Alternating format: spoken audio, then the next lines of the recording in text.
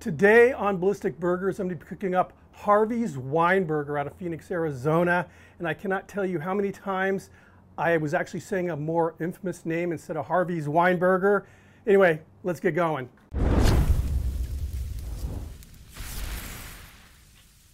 So Harvy's Wineburger opened up like over 65 years ago, right around like 1957, 1958 in Phoenix. And it's a bar and grill cooking up some killer burgers, serving up some great drinks. And they're very famous for a burger that they actually use Bordeaux wine in the cooking of this burger. And that's what we're going to do right now. So we're using my Wildfire griddle. This side's medium high, this side's low. And here's that, this is 80/20. And I didn't weigh this. I'm gauging the size of my patty, the diameter off of the buns they're using. I just want it to be proportionately accurate. But they're pretty thick burgers, and this is probably a little over 1/2 of an inch thick. Hit with some kosher salt. A little bit more salt. Throw down some butter. Some hamburger buns. They're using just regular unseeded buns. Got good color coming up the side of the burger here. Let me go ahead and flip this. Nice, look at that crust. Look at that Bordeaux wine.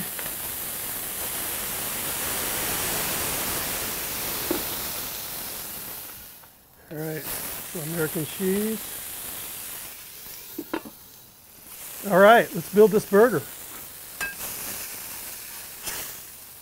Burger patty down.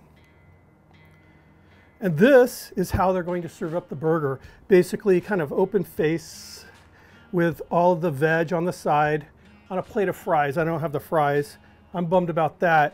And you dress it yourself. You dress it how you want. You can eat it just like this if you want, or load it up. And what I'm going to do, because I really want to taste the wine, is I'm simply going to put some mayo on the top bun, and that's it as far as, you know, condiments. And I'm going to build the burger. I like some veg on a burger every once in a while. Now normally, so they're using green leaf lettuce, and normally I'm going to put the lettuce on the bottom underneath the bun. I just think it makes for kind of a little bit less of a slippery burger. Excuse my fingers, but I'm the one eating this, so there we go. We'll go with a couple rings of onion, tomato, some pickles, and then the crown. That's a pretty burger.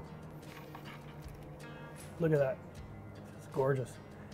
This is a burger, I mean, it's just what people think of when they think of an American burger, you know, that all the colors and everything. Cheers.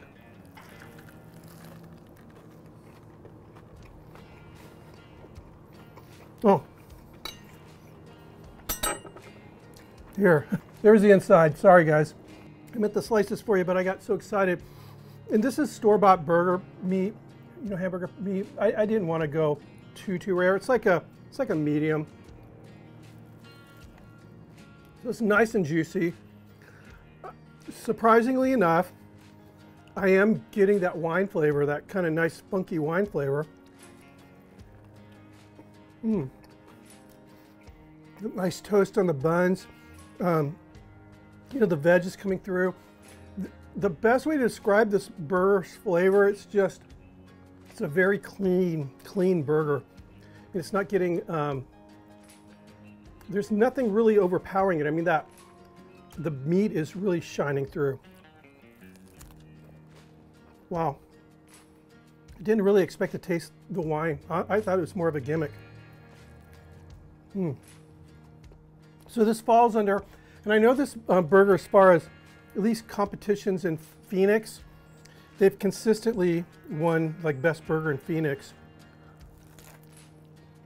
It's just very good. I mean, it's a very good, very simple burger, and everything's working well together.